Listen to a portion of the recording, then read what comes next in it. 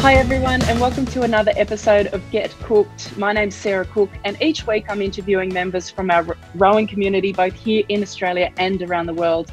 And this week I'm very excited to be talking to Katie Foulkes, former Australian coxswain for the women's 8, two-time Olympian, mother of two children, two daughters. We've just been talking about how crazy life is for her these days. But Katie, welcome and thank you for joining me. Thank you so much for having me, Sarah. Now let's get into where it all started for you. How did you get into rowing and specifically coxing?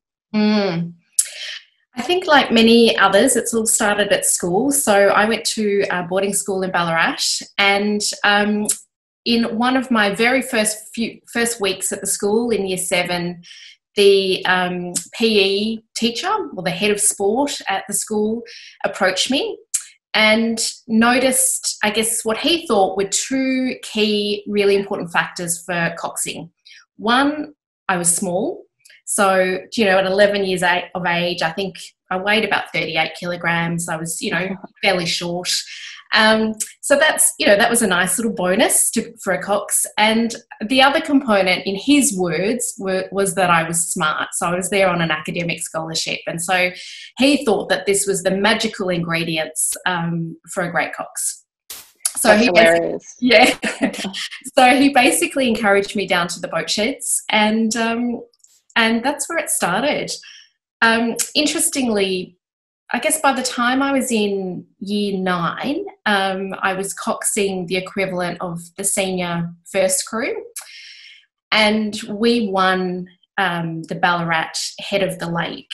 And for those of you that come from those environments when you compete at the head of the river or at the head of the lake, you know that it is the be all and end all of sport. And so we won this race, we won head of the lake, and I actually retired from sport or from coxing after that, because I really had a sense that I had reached the absolute pinnacle of my career. That's a really interesting concept, because we often joke and call the head of the river the schoolboy or the schoolgirl Olympics, because there's so much build up around it, and it's almost like life and sporting career ends as soon as you cross the finish line of that event. But the thing certainly that I try and impart on the rowers that I work with is that you are part of the fabric of a much bigger and broader sport, not only in Australia but globally as well. Rowing has such a place in sporting history, whether it's the Olympics, Henley Regatta, which is over 180 years old, US college rowing. There's so many different pathways and opportunities, and you realize that you're actually a piece of a very, very big puzzle. So that's really interesting that you actually experienced, I guess, what I thought I was seeing in some of our school-aged rowers. So I guess the question is then, how did you make that transition into going into, was it club or university, or then ultimately Australian representative rowing? So, I think when I was in about year 10, I did a little bit of coaching, and I'd use that word very loosely. I think I sat in speedboats and, shouted a few instructions. But it really wasn't until I started university that I got back into it. So I went to Melbourne Uni, and I lived at one of the colleges there. And it's I assume it's the same these days, it's a fairly tough selection process to get into a college. And so you add to it, as well as your academic results, you add all of these extracurricular activities that you do. And of course, then there's a bit of an expectation that you actually do them. So there's that piece that I didn't factor in. So when it was rowing season for the college, I agreed to get back into a boat, and for whatever reason I was selected as the top cox at the time. I do not know why. And I coxed the men's college crew, and from there, I can't really remember how this happened, but someone from the Melbourne Uni Boat Club approached me and asked them to come and join, ready for their intervarsity regatta. And my memory at the time is there were some amazing rowers in Melbourne at the time, and as part of that, there were some amazing coaches riding their bikes along the bank. So, someone like a Noel Donaldson, would have been on the banks, and as an ex-cox, I've got no doubt that he was listening out for, who he thought might have a little bit of talent. So someone picked me up in that group and asked me to join the InterVarsity crew. And I don't actually remember feeling that excited, but this kind of sense of, okay, well, I'm also at Melbourne Uni, I should, do my duty.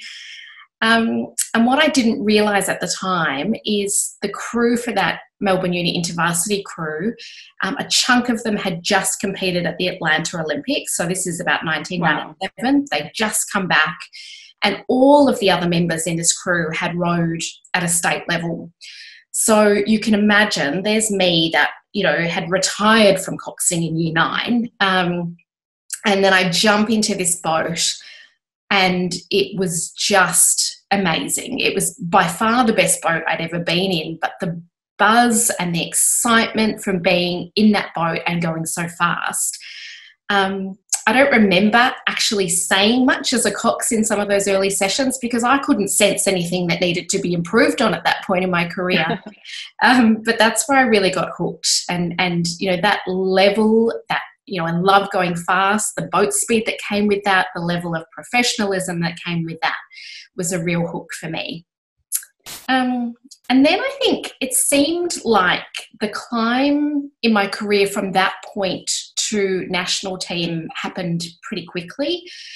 So we raced InterVarsity, we won that event.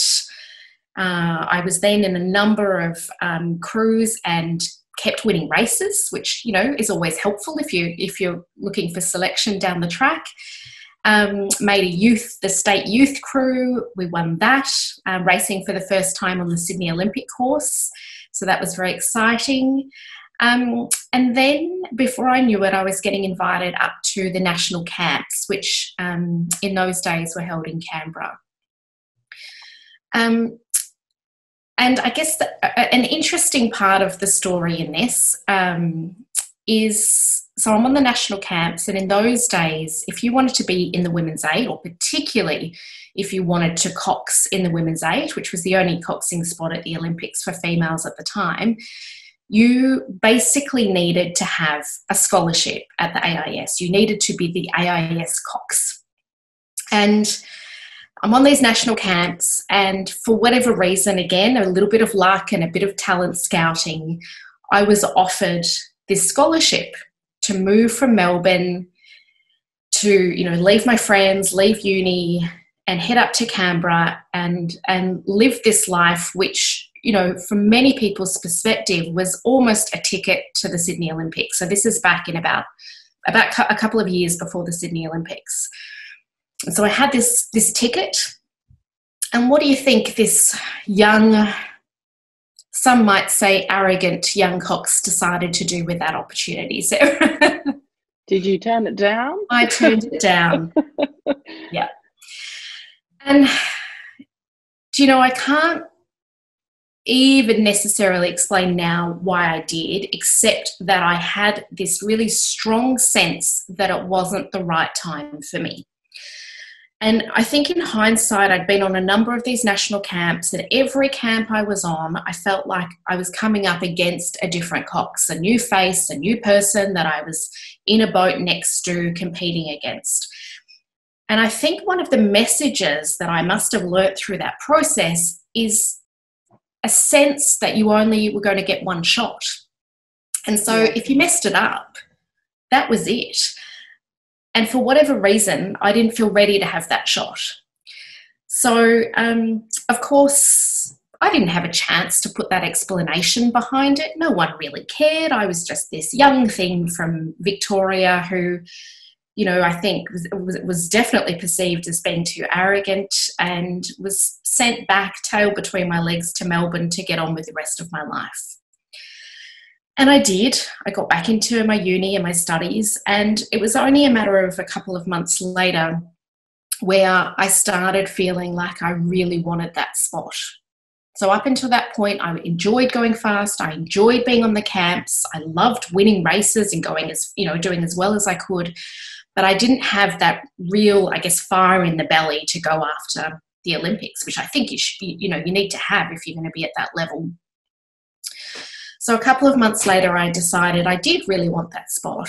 And from memory, I called the head coach up at the AIS, and not surprisingly, he didn't really care. He wasn't going to open his arms up and hold the entire scholarship and development program for me to make up my mind. So the long and short of it is that spot no longer existed for me. And I don't know about for you, Sarah, or for those listening, but for me, if I get told I can't do something, it tends to really drive a desire to prove them wrong. So the nationals were coming up, the national championships, and I knew that the AIS were putting a women's 8 on the water, and they had a long history of winning this race. I also knew that I wasn't going to get a seat in that boat. Someone else had that spot. And so my solution to all of this was to put together my own women's 8 and try and beat them. It's perfect sense, really, isn't it? So I remember ringing around people in Melbourne, many of the athletes I didn't know, I hadn't met, trying to describe who I was and what I wanted to do. I needed to, ask a number of favours to find a boat and some oars and all of those, vital pieces of equipment to sit on a start line. And in the end, I got a red hot women's 8 together. And so we went down to Tassie, and I remember going up to the start line, and it was a really windy day, and I grew up rowing in Ballarat, so I knew how to handle the wind. I've read the race reports from the Ballarat Olympics, and they are just horrific, so yeah, I don't doubt it.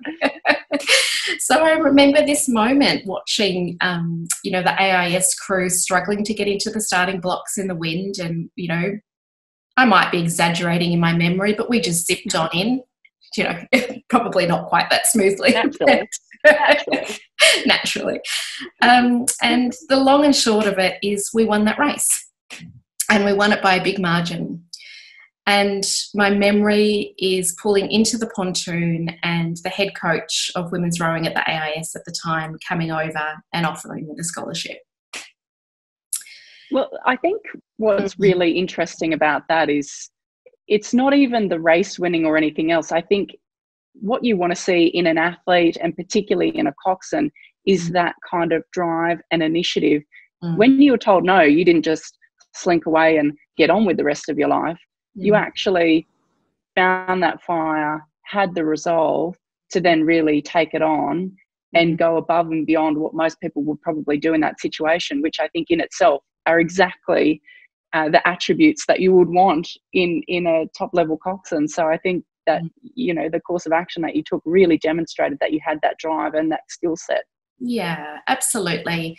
And not surprisingly, for many of us, it's so easy to look back at our history and think, oh, that person's been to however many Olympics, and it all looks so smooth on a bit of paper when you see an outline of results and what appears to be a natural progression through the system. But, there's so many stories like that of those that are deemed to be successful have just had to turn towards really tough times and make something good out of it. And as you said, it wasn't, the race win was fun.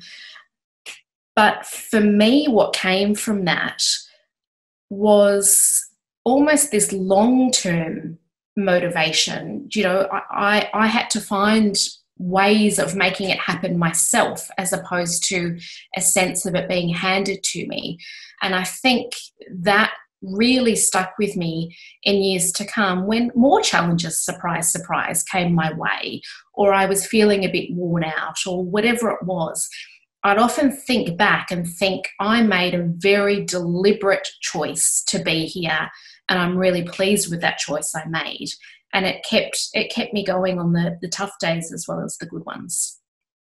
Absolutely. And that's one of those transferable skills that we talk about in sport, is that resilience piece, and being able to take that not only into other scenarios in your sporting career, but into other aspects of life and your professional career, and no doubt being a mother as well. So all of that is applicable.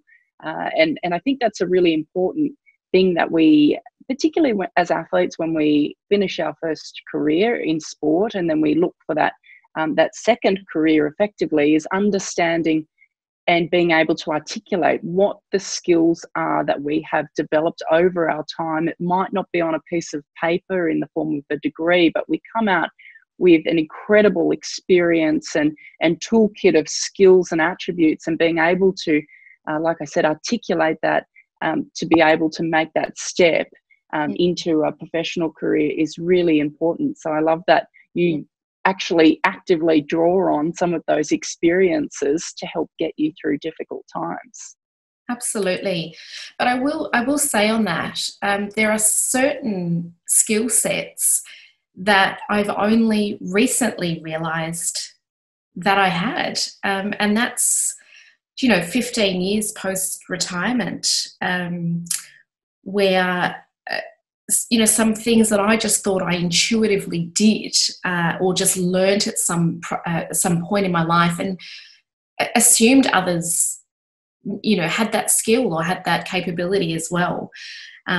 So it takes time. It does take time, but if you can capture some of that throughout your career, that would be something that I would actually encourage others to do, is, even on a really loose level, keep some kind of journal or map of your career where you're actually, highlight some of the key points and what was it that you brought to those components, not just the race wins, the times that you were pushed out or really challenged, and what strengths and talents and abilities and skills you brought to those, because they're the pieces that I draw on more so. Yeah, that's fantastic advice for any of our young athletes who are listening to this now. And so let's talk about, and I often find myself doing this, you mentioned that we think it's going to be a linear progression, which the theme, I think, throughout all of these has been that it is not. I don't know that I've spoken to anyone who had a linear progression with no setbacks. So it's great, I think, for people to be able to hear that and understand that the journeys are not linear, that they are all over the place, upwards, down, backwards, forwards, sometimes feeling like you're going around in circles, but to not brush over, I guess, the steps that you went through. And obviously getting that AIS scholarship was key for you being able to reach that next level. And like you said, then putting you in the box seat for the Sydney Olympic Games. So let's talk about your national representation, your first Olympics, and then what you learned from that to then take into the next Olympiad leading up to 2004. Absolutely. So, I've just told this story about, getting this scholarship. And again, if you read it on a piece of paper, you'd then see, the next thing on my rowing CV, if you like, is competing at some world championships. So obviously selection on the Australian team, and then onto the Sydney Olympics. So it just looks so straightforward. All I had to do was jump that one hurdle. But, in reality, I got the scholarship, but the head coach still had doubts about me, about my level of maturity. And in some ways, I think the selectors saw me turning down the scholarship as a sign that I wasn't ready. Even by that point, I thought I was. And of course, with any team event or process that you go through, you need to build trust with your teammates as well. So, I remember going up to the AIS and joining this squad, and this sense that I could not do a single thing right, from the way, and I'm not exaggerating, from the way I stood on the pontoon and stepped into the boat. The coach at the time gave me a hard time about. And I'm gonna caveat all this with, he is an amazing coach and we've stayed in touch. But it's just that sense of, all of a sudden, I was a sense of starting right at the bottom. And, I think my approach to that was, okay, I need to get really good. I need to make an Australian team, and not just make an Australian team. I need to try and be one of the best in the world. And how will I do that? So it became a bit of planning and a process-driven approach, if you like. So I remember this one particular day going to the girls at the AIS squad And I'd got this bit of paper. This is, before the days of apps and phones where I probably could do it online now. But I got a piece of paper and I'd drawn down the middle of the piece of paper on however many copies, 14 or 16 copies. And on the left-hand side, I asked them to write, what are the things that I'm doing well as a cox? And on the right-hand side, what are the things that need some improvement? And in those early days, on that first particular occasion, I'm going to say there were 14, 15 athletes that completed these forms. And in total, I had one comment on what I did well. Mm-hmm. And it was something that at the time I didn't think I could even control. It was something like, your voice isn't annoying. I'm like, oh, great. And there must have been, in my head there was 200, but I might have exaggerated over time. There must have been 40 or 50 comments around what I needed to improve on. And let's put this into context. Here I am with the AIS scholarship. So in theory, at that time, I should be the best female cox in the country, if not one of the best. So I had this list of all of these things that I needed to improve on. And not surprisingly, some of them contradicted each other. So it wasn't like I had this really straightforward plan. But the best thing about that process is it just gave me a structure. So each night I'd look at, okay, what's the one thing I've got? I've got a non-annoying voice. Okay, great. Keep that. Work that non-annoying voice. But I also, I added my own things to it. I'll persevere. I'll keep going. So I added my own bits that other people hadn't seen yet. What got me here in the first place? So I had my list of strengths. And then I would pick each day or before each session one or two of the elements from the list of what you need to improve. And so that was one thing. It gave me a goal for each session and each day. But the more important part of that in hindsight was probably two things. One, my crewmates saw me, rather than worrying or stepping away from this feedback, they saw me turning towards it and really trying to understand it and do something with it. And that alone, I believe, was one of the best strategies I had for building trust with my team.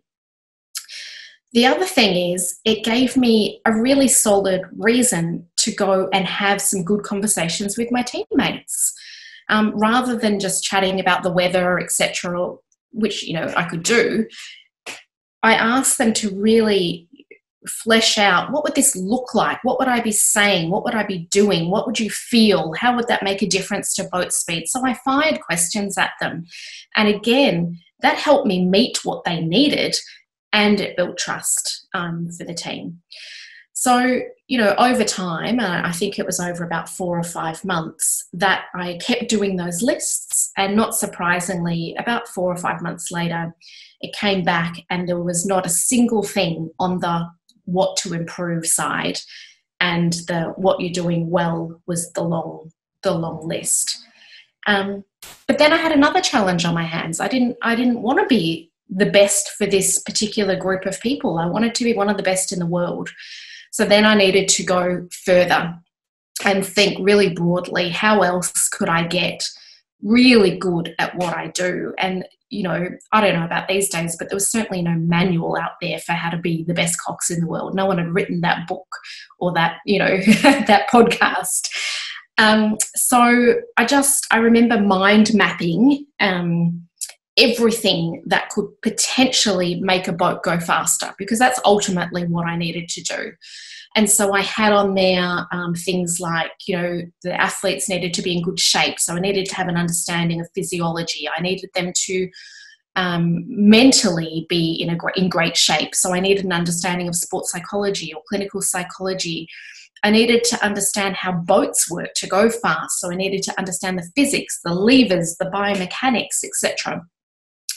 So that's the approach I took, was to learn everything I possibly could about what made boats go fast, and as part of that, what made people make boats go fast. So it was kind of a clinical approach, if you like, but again, I just learnt so much from so many people, and then felt it wasn't about me not performing if I had a bad day. It was about me selecting the wrong goal for the day or the wrong strategy for the day. And so I never, well, that's probably not true. I rarely felt I rarely gave myself a hard time. There was almost a little bit of distance between me and my performance. Okay, tomorrow, different strategy, different approach, try it again. And so I learned really, really fast. Now, I feel like I've digressed a little bit there, but the point is... No, I think it's really great what you're saying, and particularly, coxing is so hard, and I often find that coxswains don't understand how to develop, and even as a coach, I haven't been in that position, and so actually everything you're saying is giving me some great ideas, and I've got a couple of really talented coxswains, so I'm going to say, all right, you need to listen to this, because some of the tips that you're giving are, definitely, I think, a little bit out of the box, but really, really great ideas on how a coxswain can train in the same way that a rower would train, or approach their training, or how they're going to improve their development over time. So I think that you're giving some really tangible, really helpful advice for anyone who's listening, who is coxing, or for coaches who are listening and trying to think of how they can actually improve their athletes as well. And so let's talk about your Sydney Olympic experience. We're 20 years on now, which is hard to believe. 20-year anniversary, I think, in September. Can you tell us a little bit about that experience, having gotten through those hurdles and this approach, and now finding yourself as the best coxswain in Australia, and like you're saying, vying to be one of the best in the world?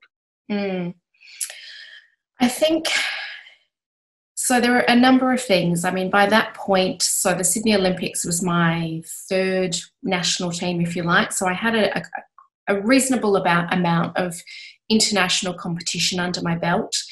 And again, by taking that approach of consistently learning and using all of those previous regattas, despite only being quite young, I can't actually remember how old I was at the Sydney Olympics. I have to quickly do the maths there, but I think I was around 24. Yeah, I would have been. I felt at that point in my career a sense of I had done everything I could at that point to be performing at the best level I could for that regatta. And that was an amazing feeling. Now, of course, I looked back years later and I could tear my performance apart and think of 100 other things that I could have done better. But at that point, that sense of confidence, if you like, that this is as good as I can be right now, was really, really important for me. What was really interesting in terms of the Sydney Olympics was some of the things that, it's not that I took them for granted, but I almost didn't allow myself to experience some of these components that I now look back on and think, wow, what an amazing experience. I can remember getting ready for the opening ceremony, and I know a lot of the time in rowing, because we compete so close to the timing of the opening ceremony, we often don't choose to walk in the opening ceremony, but there was a choice made, given it was our home Olympics, that we would do that. And I believe that was the entire team, but it was certainly the rowing team.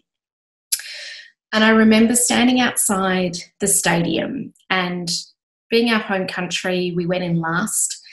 And, so my self-talk was, and also my talk to my teammates was about just managing the levels of arousal. So we don't want to go over the top. We want to save some energy for racing and just enjoy this process. So kind of keeping it all at this level, being cool, calm and collected. And so as part of that, I remember listening to each country getting called in to go into the stadium, and an enormous roar and crowd for each country, but also just getting used to that level and feeling okay and keeping heart rates low, etc. And it was exciting, but it was like, okay, it's this thing that we're doing. It'll be a good experience. We'll look back and think it's great. And then this moment when Australia was announced, and, I still get goosebumps now, 20 years later. I can't even describe the noise of the crowd. Like, it just went up tenfold, and it was like the stadium was shaking. It was unbelievable. And, you know, instead of being with that moment and then possibly putting in some recovery strategies for the next day to get some energy back, I found myself kind of playing it down in my head.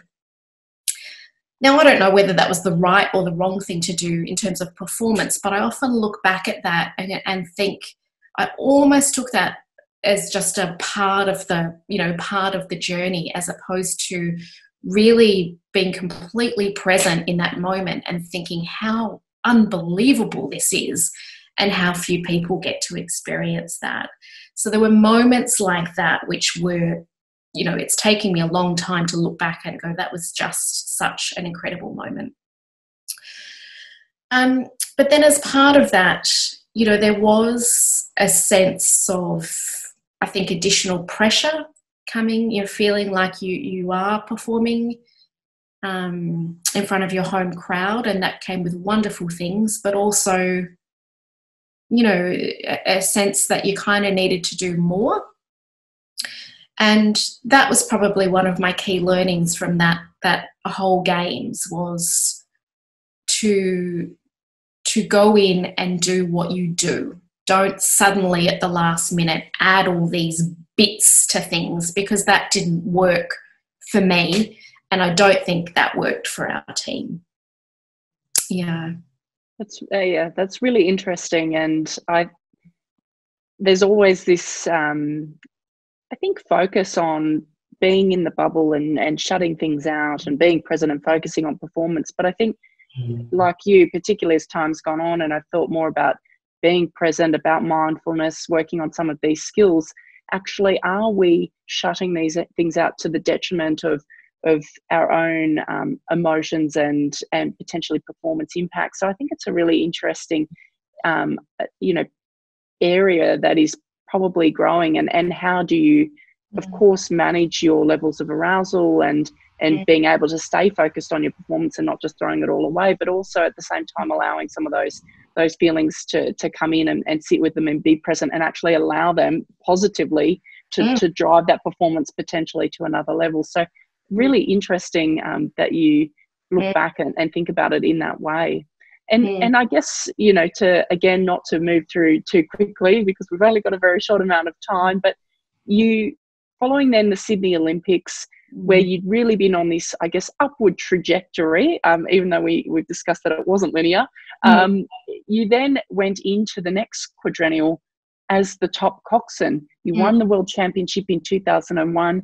And so I guess, you know, that whole Olympiad would have had a very different focus and a very different expectation for you. So talk us a little bit through that, but also then your experience in 2004 as well as your second Olympics.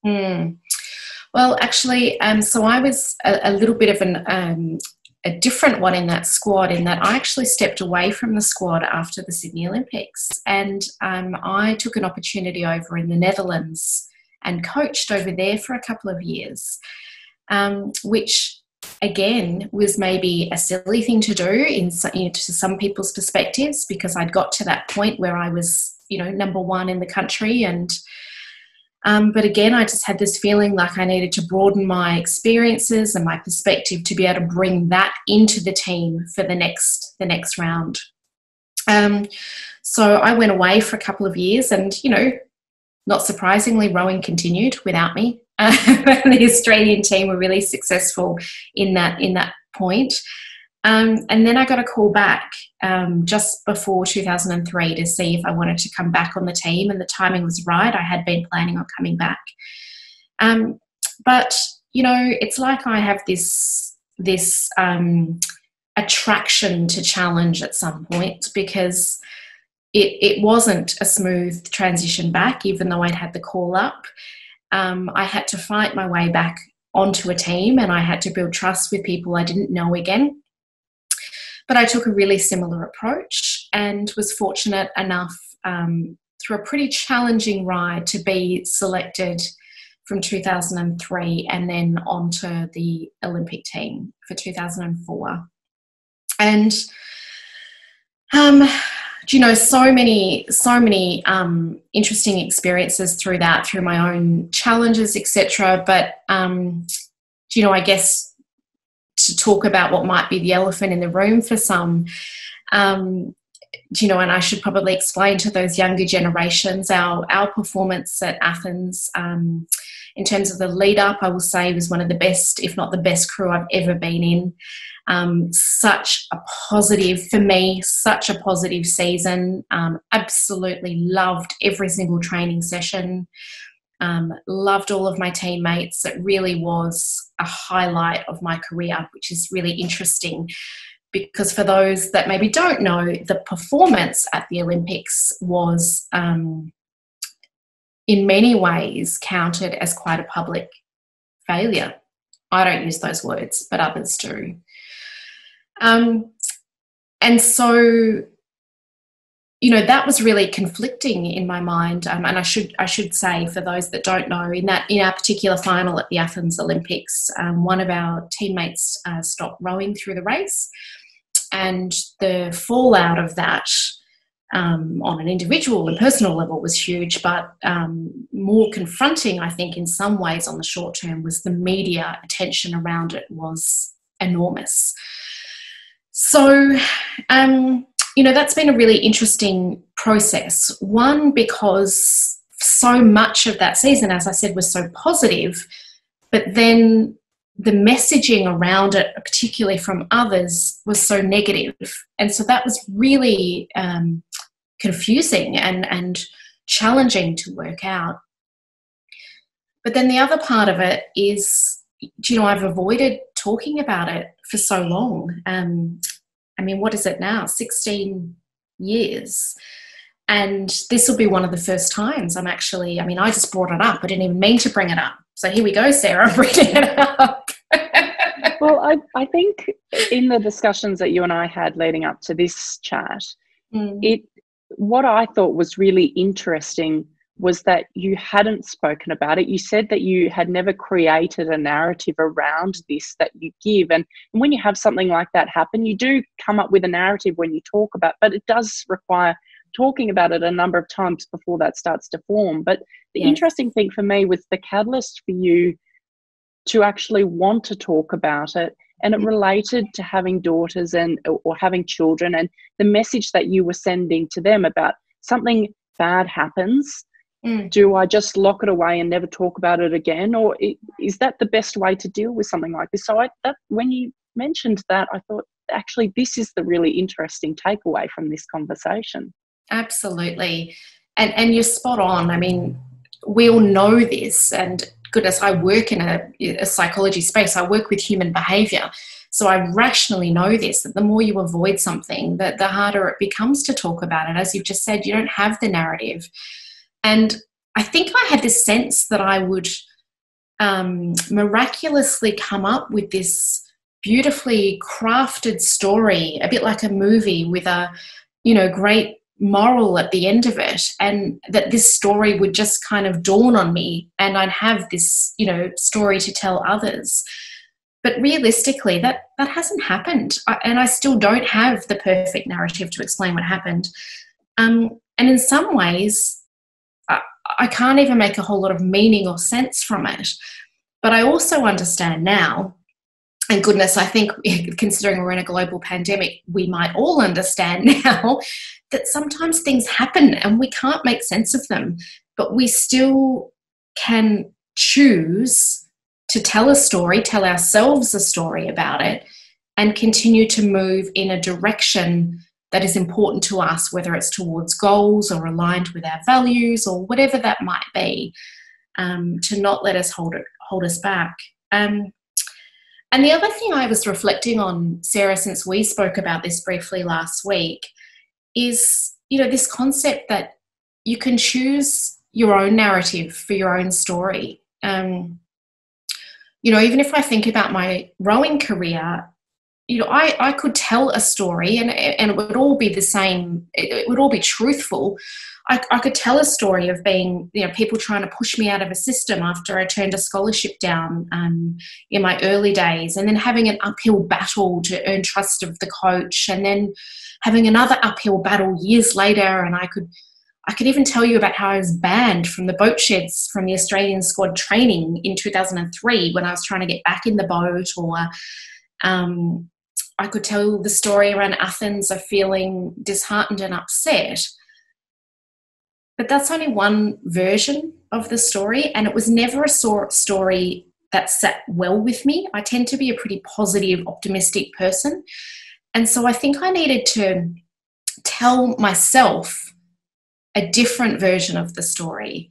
The rowing career I made the right choice when I turned down a scholarship. And yeah, I had to earn the trust of people, but geez, when I did, it was worth it. And almost this confidence when I was banned from the boat sheds that, wow, they think I'm so good, they can't even let me in the boat sheds, never mind me, letting me in a boat. But then if I think about Athens, the story really that's starting to come out from inside, I guess, is this story that despite everything, despite a rumoured history, despite experiences that we had, we still sat on a start line and we came flying out of the blocks and we got into a great rhythm and we had the best first half of a race we've ever had. I had these amazing teammates that dealt with this unpredictability and continued to remain loyal to each other and stick with their values. And they lined up on a start line, even in the presence of uncertainty. And if I take myself out of that picture, I mean, that's high performance, right? Sitting on the start line when you don't know exactly what's going to happen. So that can be a narrative, and I think the story we tell ourselves on any experiences in life is so important. But as I said, there's days that I need to remind myself of my strengths and my achievements, and they're scattered through the very same story as the one that was splashed on every front page of every newspaper in Australia at the point. But for so many years, I let the wrong story hold me back, as opposed to it being I guess a story about some of the things I just talked about: loyalty, trust, resilience, etc. And I think that it's really incredible where you have gotten to, and the view and the lens that you put on not only on that event but on your entire career, and the way that you process and are able to talk about everything that's happened in your career and frame it. So for me, it's not a surprise at all that you have moved into the direction with your career that you have in the psychology space, but also in coaching and leadership and mentorship. Can you tell us a little bit about what you're doing now? Because you're doing some really exciting stuff, and I've participated in your PhD study as an interviewee, and I think it's really interesting. So tell us a little bit about it. Yeah. So what I'm doing probably falls in a couple of buckets, and this is aside from being mum, wife, pet owner, all of the other things that make up life.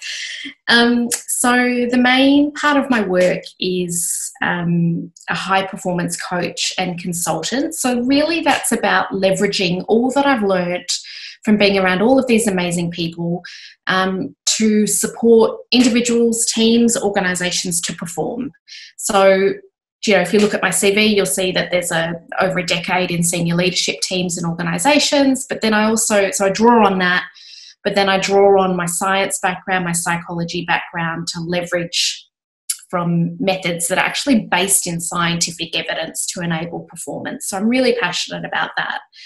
But the part in that I'm probably more passionate about is something called a systemic approach. So it's not just about looking at an individual or a team. It's about what's everything around those people that impacts how they behave and how they operate.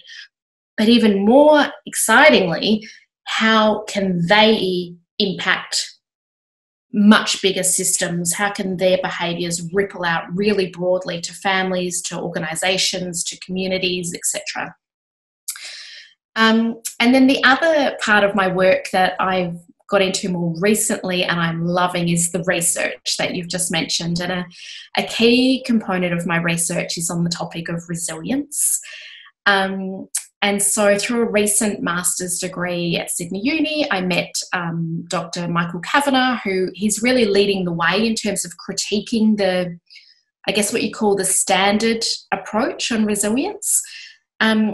So, and I'm going into dorky mode here, but I love this stuff. So often when we think about resilience, we think only about the psychological skills of an individual. And some of the research that we're doing is looking at, well, what's the impact of only drawing on those? So I'm talking about things like perseverance, creativity, like looking for solutions, being mentally tough, all of those amazing things. But, some of this research is highlighting that just drawing on those is exhausting. It comes at a cost. And so we're looking at what other resources could people draw on outside of themselves to help navigate challenges. And really what comes from that, for those that want the real, what does this look like in the real world, is it means that as leaders or as head coaches or as coxes or whatever in business or sport, is we need to create these environments that have a whole lot of resources for people to draw on for either challenges that they're facing right now or challenges that we don't even know about. And then the final piece I should mention is based on performance and resilience. I'm actually founding a couple of products. One that's launching in a couple of weeks. So the one in a couple of weeks is called the Coaching Companion, and it's an online tool to support leaders to engage in coaching conversations. Also doing an online course called the Performance Project for individuals that are looking to enhance their ability to perform under pressure. And then another one called the Future Movement, which is for organisations about really building resilience for their people. That's really exciting. It's some really innovative strategies that you're talking about. And if people want more information, they can check out your website, Katie Foulkes, FOULKES.org. So that's got all of the information if anyone listening is interested in these services and platforms that Katie will be launching in the near future. So Katie, I've had a very interesting question actually from a listener, and this has been a topic of conversation certainly at a world rowing level. I'm involved with the broadcast and we've spoken about this a bit. Do you think spectators should be allowed to hear the coxswain calls during live broadcast racing or perhaps share their video? Do you know, it's an interesting one. I just don't know if it would be that meaningful to people. I mean, that's actually something that I try to convey to people is I'm like, you actually probably won't understand what they're saying, like in terms of, because the calls have meaning to that crew at that time. And so they'll hear it and go, what does that even mean? Absolutely. I mean, if you think about, there's months of turning these really complex, long-winded, sentences into something really short and sharp for a race. If I think of any, I'm trying to go back into coxie mode. It's a long time ago. So if I think about, thinking about the catch a few months before or even years before a race, it might be talking about being light on your feet into the front, being poised, wheels gliding into the front, listening to the boat, thumbs coming up, getting ready to change direction, blah, blah, blah, blah, blah. I'm not going to say all of that in a race. In a race, it might be just a move or a noise, like something that gets all of that result. But the other piece there, I think, that gets missed sometimes in coxing is it's kind of like it is leadership, and that's about relationships. Yes. I don't know, if you just hear a tiny bit of snippet of that, I don't know if you're going to get much. Yeah, I agree. I think that's quite interesting. People should just be happy listening to me talking about the racing on World Rowing. Exactly. Goodness me, Sarah. Absolutely. Yeah, I agree. Keep the coxes silent. Yeah. All right. So let's move on to our fast five, our final 5 questions of the interview. So we ask all of the guests these questions. What's your favourite rowing course to row on? Easy. Lucerne, Switzerland. It's been the popular choice, the mecca of rowing. I have to agree. Yep.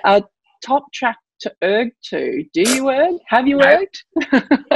I have erged. I used to do all of the cross training with the girls apart from the ergs. So top track to erg, I don't erg.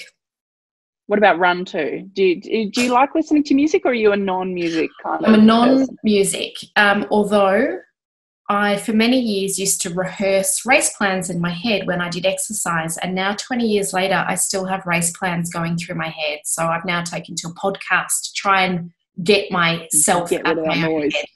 Yeah. Understandable. The best piece of advice that you've been given? I don't know if I was actually given this, but certainly role modelled through my dad, was a love of learning and curiosity, just to use every opportunity you can to ask questions, to observe, to learn from others. And particularly poignant, not just as an athlete, but in everything that we do in life as well. So that is a great one. Your career highlight to date?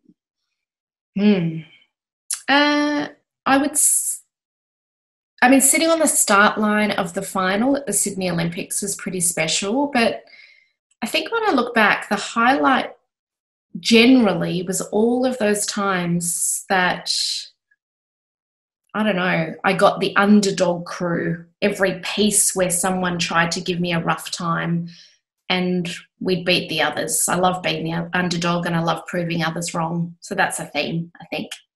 Yes, definitely. It always makes those victories a bit sweeter, doesn't it? Yes. And the final one, the hardest session you've ever done. And this could be as a cox, or probably as a cox, I'd be interested to know this one, because we hear from the athletes what physically the hardest is, but for you as a cox, what was the hardest? Do you know, it was definitely when we were doing race work. I don't know if you did similar sessions where you do something like 250 on, 250 off. And so you're really practicing those sections of a race. And I think why that was really difficult is you're in full race mode, as are the athletes. But then if the boat isn't going as fast or the boat speed's not coming easily, you've got a really short period of time where you're talking the crew through that in-between time, trying to get them to recover. And you're also mentally trying to go, what on earth do we do for the next one? What's the thing we need to do next? So I used to find that really draining. But I also can't not say from a physical perspective, geez, I hated those hikes in St. Moritz.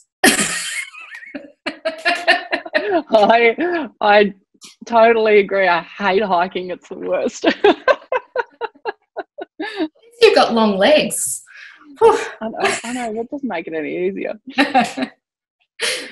Well, Katie, thank you so much. It's been such a pleasure being able to interview this morning and hearing some of your incredible insights. And I think that there will be a lot of people, coxswains, athletes, and people who are interested in the sport, in hearing some of your insights and takeaways. So thank you very much, and all the very best with some of those platforms and with your research and all of the exciting things that you have coming up. Thank you. Thanks so much for involving me. It's wonderful to be part of it all. And if anyone ever wants to reach out just for a chat, I'm always willing to have a virtual coffee.